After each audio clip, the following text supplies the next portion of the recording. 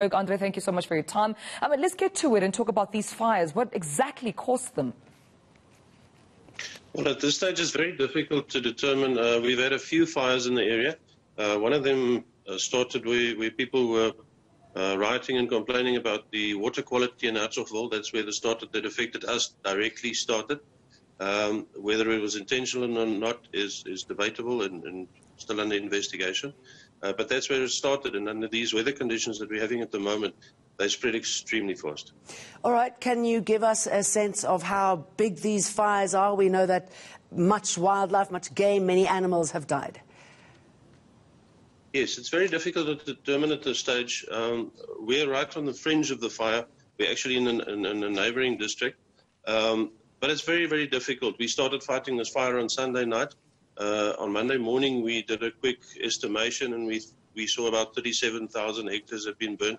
A second fire, the fire reignited and ran away from us. And a second fire actually came in from Hertzogville, Bossel side, which is absolutely devastated it. Estimates at the moment is over 100,000 hectares. Heads of cattle, animals, game, very difficult to determine at this stage. We're still in the process of just trying to contain the fires. And you can think for yourself, in a situation like this where everybody's just trying to kill the fire, cattle and things get lost and get distributed and dispersed all over the place. So okay, and what about the people, excuse me, jumping in here, what about the people living there, homes, dwellings? What are we looking at? And I know I'm asking you to guess here, but can you give us a sense of how many people are being affected by this?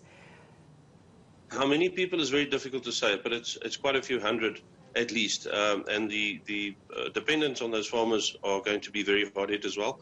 Some of these farmers employ quite a few people, and their families will also be affected. So it's very difficult.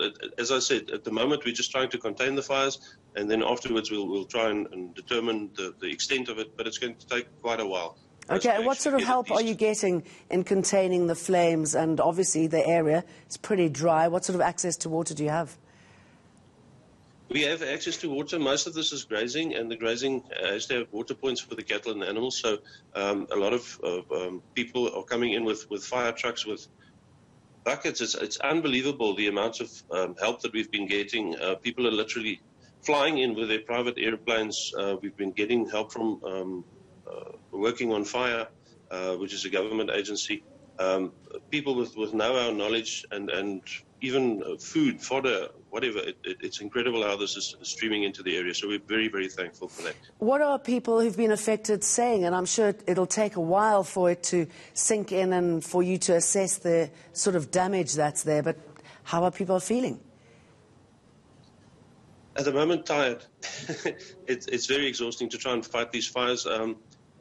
If I have to tell you to grab something out of your house right now and leave the rest behind, what do you take? It's a very, very difficult situation. So, yeah, people are trying to come to grips with it, and we're just trying to make sense of it and trying to find out what we have left to start over with. It's very difficult. And I know you've got to contain this blaze now. I mean, just looking at those pictures now, the expanse of it is just simply staggering. How easy or hard do you think it'll be to get to the bottom of finding out what actually happened, how it started? That's very difficult to say.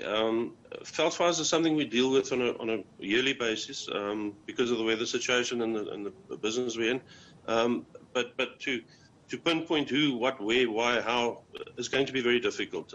There are people who are looking into it. I'm most definitely sure. Millions of rands have been lost in grazing alone. We think of people who've been hurt in the fire. A young 22-year-old boy was severely burned in our area, is still fighting for his life. So at the end of the day, financial loss we can try and recover. We can try and recoup. We've got insurance to an extent, but lives lost and memories lost, they're things you can't replace. No. Do you think you've got the better of it now? Are you winning, or is there still a very long way to go? At the moment, it seems to be contained. The reports that I got this morning says that no new smoke has been spotted. Aeroplanes have been up in the air searching for fires, and we haven't been finding anything yet.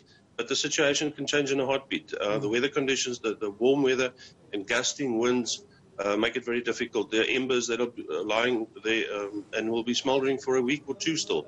So it's contained at the moment, and we hope it stays contained. But as I said, it can change in a heartbeat. Well, thank you for updating us, and we offer you our support and hope that this is put under control as quickly as possible.